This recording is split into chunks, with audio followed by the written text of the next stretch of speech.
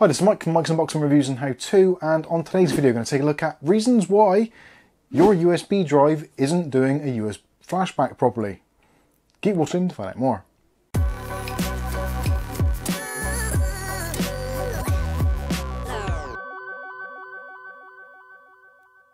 Okay, so in today's video I'm going to take a look at the primary reason generally why your motherboard won't do a USB flashback.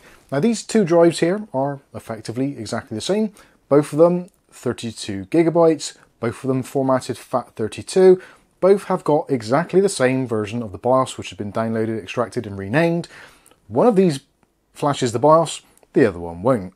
There's a very good reason for it, and that reason is GPT. Now this is part of the file system structure. One of them's MBR, one of them's GPT. GPT is for newer UEFI based systems, and you'll quite often find that if you've got a USB drive, which has worked previously, if you've formatted it a couple of times in various machines or used it for other purposes, then potentially it could have been converted unknowingly to UEFI, which unfortunately will not work for USB BIOS flashback. So it does have to be MBR. So I'm going to go over to the computer now and show you how to make sure that your USB flash drive is converted to MBR and not GPT.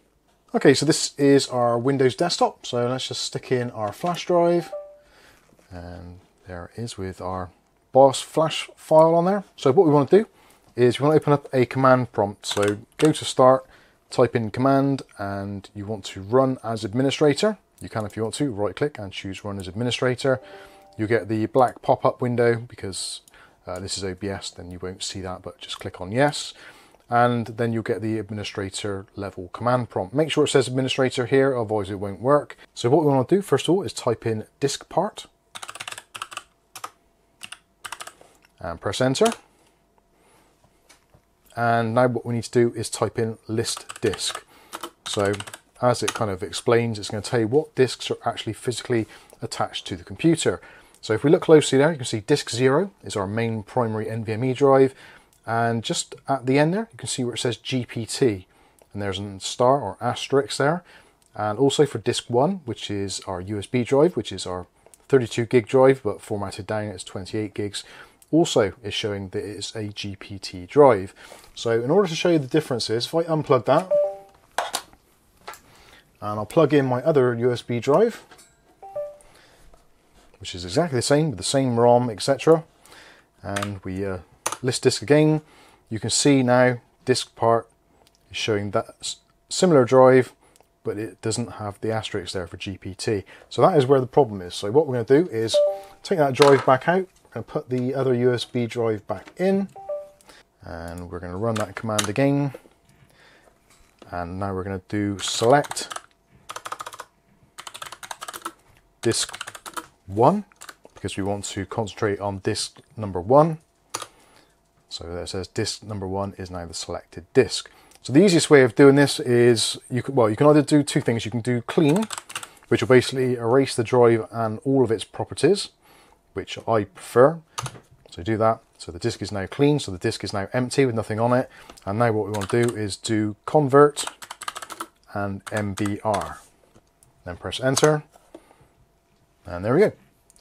DISKPART successfully converted the selected disk to MBR format. So if we now unplug that drive and plug it back in, Windows will recognize it and we can go ahead and format it in disk management. So there we go, there is an unallocated disk. Right click on it, choose new simple volume, next, next, next, and then we can choose for FAT32 again, get rid of new volume, perform a quick format, click on next, finish, and there we go. By the power of Grayskull, we have a new drive which is now in the MBR format. And if we want to actually check that, we can go up again and do list disk, and there we go. Disk number 1 is now online, 28 gigabytes as we were previously, but it's no longer in the GPT format. It is now back to MBR. So there you go, that is how to convert your USB drive back to the MBR format to allow you to do a successful BIOS flash. There are going to be potentially other reasons why your BIOS isn't flashing correctly, or you've got a solid light, etc. Potentially you've got the wrong file, it's the wrong motherboard, the motherboard is made by another company and there's a separate BIOS, etc. Lots of those things that can happen. If you're not sure, please do reach out to us on our Discord and I'll do my very best to help you out, as will the other moderators and VIPs in our Discord. But I think that's going to pretty much wrap this one up. Hopefully it's going to be useful to you and hopefully it manages to resurrect your motherboard and allow it to be flashed via the USB stick. So I've been Mike, this is Mike's Unboxing Reviews and How To, and hopefully we'll catch you in the very next video. Thanks for watching.